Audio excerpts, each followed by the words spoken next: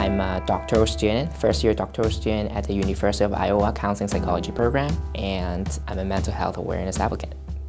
So I'm a mental health awareness advocate on campus because I'm so passionate about raising the public awareness toward someone who might suffer from a wide variety of mental health disorders. I personally is a mental health counselor in the past 2 years, and I'm really interested in the field.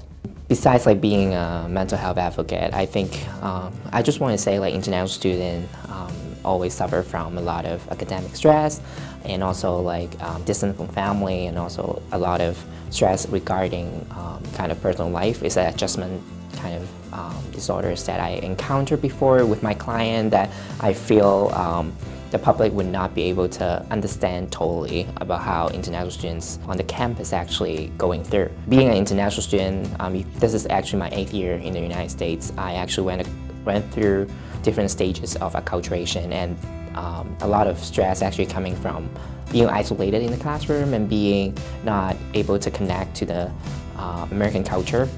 And a lot of things will build up to depression and anxiety problem that I think is really kind of prominent in the international student population. And that's actually why I'm here today, and why I want to let the campus know the international students need more support and validation in terms of in their academic life, or even your personal interaction with your international friends on campus, and that's really important. I'm a mental health advocate, and I'm true at the U.